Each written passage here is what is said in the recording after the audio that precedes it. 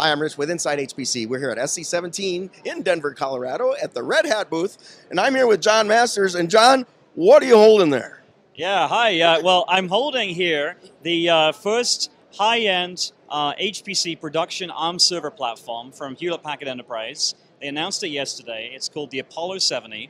And what you see here is a two-socket system. This is not two different machines. It's a two-socket system, very similar to the kind of server that you would see with other architectures. There are 8 memory channels coming off each SoC and a high-performance interconnect between them. And it's really the first platform that we've seen from one of the major OEMs that we work with as a company that allows us to have a route to market, which is why you will have also seen yesterday the announcement of Red Hat Enterprise Linux for ARM. In the ARM space, there's some very compelling technology that's coming to market now. Last week you saw Qualcomm announce Centriq 2400 is now shipping and available on the market, and some very interesting numbers came from that discussion.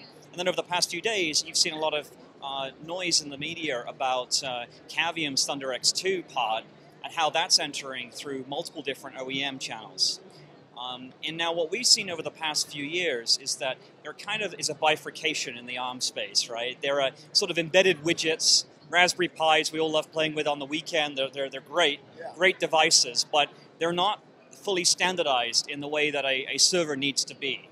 And in particular, in the way that it needs to be for the kind of operating system software that we build. But there's been a lot behind that. It didn't just happen in the last 2 weeks, did it? No, I mean, it's interesting when people look at these things and they say, wow, that just happened now. That's kind of weird, you know. But as with anything, you have to look back over time and view it as a many-year journey that it is. So Red Hat has this multi-architecture strategy now that we've built over the past few years, which is about accepting that the world these days is much more complex than it used to be. People are interested in compute, sure, but they're increasingly interested in workload optimization and acceleration.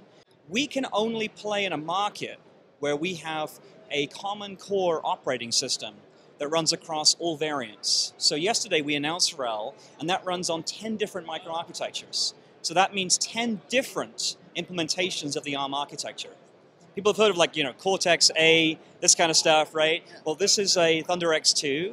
Qualcomm announced Centriq last week. These are all example implementations, and then they ship in platforms. And what we've done over the past 7 years of this project inside Red Hat is to help build the foundation so that we can have an operating system that runs across all of these platforms.